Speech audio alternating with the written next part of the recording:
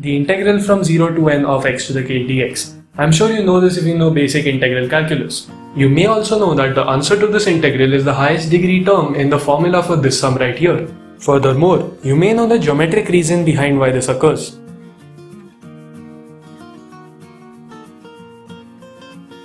However, the relationship between these two quantities is deeper than just this. You may already know how to evaluate this sum, but what I'm going to show you in this video is an intuitive way to think of the trick which is used to evaluate this sum. And if you don't already know how to evaluate this sum, well, you're in the perfect place. And how we'll unearth this deeper level of connection is by looking at the fundamental theorem of calculus. Well, it's derivation anyway. We can write this integral as the limit of a sum using the Riemann integral formula. If you haven't seen this formula before, don't be intimidated. It's just the formal way of writing the intuitive idea of slicing the area under a curve into thin rectangular pieces and then adding all those pieces together to get the total area. The limit as m goes to infinity is just to say that the number of slices goes to infinity. The summation symbol is just the integral symbol in disguise. R over m to the k is our function which we are integrating x to the k, and 1 over m is the width of each slice dx. Evaluating this sum is where the anti-differentiation part of integration comes in.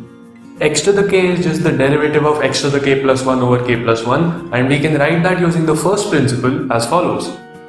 In the Riemann sum, x was r over m and dx was 1 over m. In the first principle, h is dx, so we can replace x by r over m and h by 1 over m. Plugging all this into our formula for the integral, we get a lovely telescoping sum which evaluates to just what we expected, n to the k plus 1 over k plus 1. Now the natural next question to ask is whether this telescoping trick which is meant for a continuous sum works for a discrete sum as well. To start off, let's look at an approximate version. If we use the binomial theorem to expand r plus 1 to the k plus 1 and then neglect all the terms which have a power of r less than k, then we get an expression for r to the k which is very similar to the one which we got previously for r over m to the k. Plugging this in gives us a telescoping sum which is very similar to the one which we got previously, and this gives us an approximate formula for the sum which we were looking at.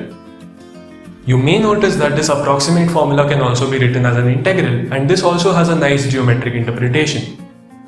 But of course we are mathematicians, not engineers, so an approximate formula just won't do. Let's look at the error terms to find out the actual answer. Previously, we expanded r plus 1 to the k plus 1 using the binomial theorem and neglected all the terms which have a power of r less than k. So this time we won't neglect them and let's write them out. To make the upcoming expression a bit cleaner, we'll use this notation.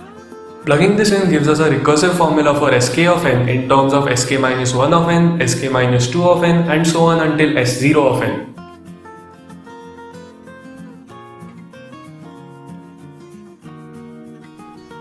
Thank you for watching.